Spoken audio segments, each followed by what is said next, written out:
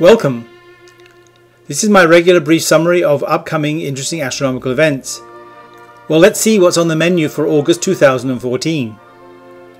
We have a rendezvous with a comet. There are conjunctions and occultations coming up. Of course, there's going to be various phases of the moon. We have a meteor shower. And we'll do our regular asteroid watch feature. And also look at what the Sun is likely to be doing for the coming month. Let's deal with these in chronological order. There are thousands, if not tens of thousands, of asteroids that cross the Earth's orbit. But during August, none of them are going to come very close to the Earth. In fact, none of them come within one lunar distance, which is about 363,000 kilometers away. So we're safe for at least one more month. On the 2nd of August, Mercury and Jupiter are going to be in conjunction. That means that they're at their closest approach to each other in the sky.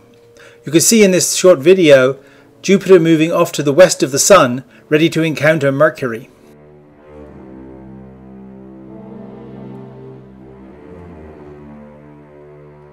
Mercury will shortly appear from the west side of the field of view and start moving east through it, and on the 2nd the two planets will be at their closest approach. It may seem a little odd that Mercury and Jupiter appear to be orbiting in opposite directions. All the planets orbit the Sun in an anti-clockwise direction. So what is causing this apparent retrograde motion of one or both planets? It's all to do with the relative motions of Jupiter, Mercury and the Earth. As Mercury is closer to the Sun than the Earth, it moves around its orbit faster than the Earth does. Having passed its maximum western elongation, it is now moving from west to east, i.e. from right to left, from our perspective. Jupiter, on the other hand, moves more slowly than the Earth. So even though it is moving in the same direction as Mercury, Earth is effectively overtaking it. And so it will appear to move in the opposite direction, at least for a while. On the 4th of August, the Moon will occult Saturn at around about 10:30 UT. This will best be seen in the southern hemisphere from Australia. Possibly the most exciting event this August will be the rendezvous with a comet that the ESA mission Rosetta is going to achieve.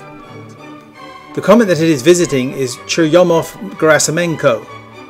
The spacecraft, which was launched in 2004, comprises of two parts, an orbiter and a lander. Philae, which is the lander, will touch down on the comet in November of this year. The comet appears to be made of two parts tenuously fused together. This is a particularly exciting mission for me because one of the instruments on board, Rosina, was partly built at the lab that I used to run. Rosetta will measure the composition of the comet and the particles and fields that surround it.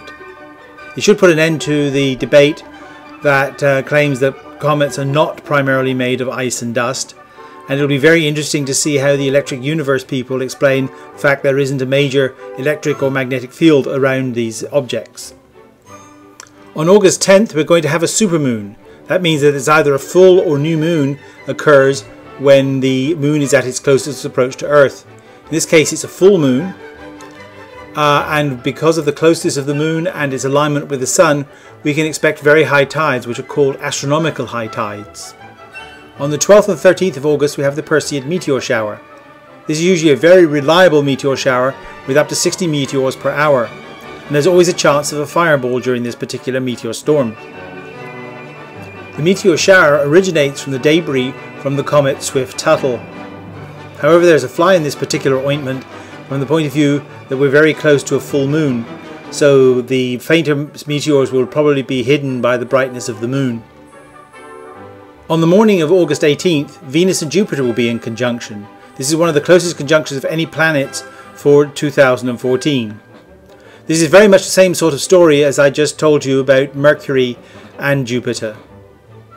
However, they will have moved far enough away from the Sun that they'll be visible to the naked eye, unlike the previous conjunction. And it will occur very close to M44, the Beehive cluster, which is a very beautiful open cluster. The 25th of August will be New Moon, which is a good time to break out your telescopes and look for beautiful objects in the sky as they will be at their darkest. On the 29th of August, Neptune will be in opposition. This will be the best time to see it as it will be relatively bright, magnitude 7.8, which means you should be able to see it in good binoculars. It will be in the constellation of Aquarius. On the 31st of August, we have a second occultation of Saturn by the Moon, this time at about 1900 UT, and it will be visible from the eastern United States to western Africa. Last, but by no means least, is what's going to happen to the Sun in August. In the last few days, solar activity has been picking up and the sunspot number has gone to well over 100 again. And we've just had a near M flare from a region in the southeast.